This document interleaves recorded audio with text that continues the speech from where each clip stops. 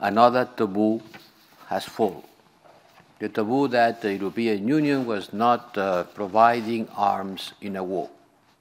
Yes, we are doing, because this war requires our engagement in order to support the Ukrainian army. Because we live in unprecedented times, like you did when the pandemic came. We are facing the pest on the war, as the biblical times. And this will not finish here.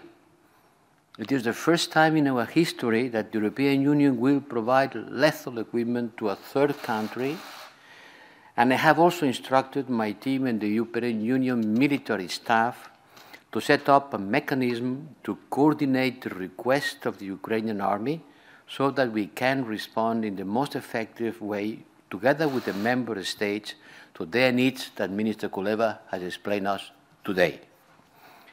Today we will provide the political endorsement also of the European Union 27 member states to the overall package of measures outlined by President von der Leyen that will pave the way for the swift adoption of all necessary acts. As just explained by Madam President, we will discuss with the foreign ministers the announcement of tough economic sanctions. SWIFT, the central bank, I will also put forward additional listings against oligarchs.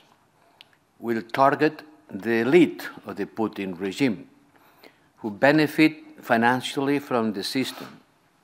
We will also reinforce our measures against Belarus, who have been facilitating the Russian assault against Ukraine. With these measures, more than half of the central bank reserve of Russia will be blocked.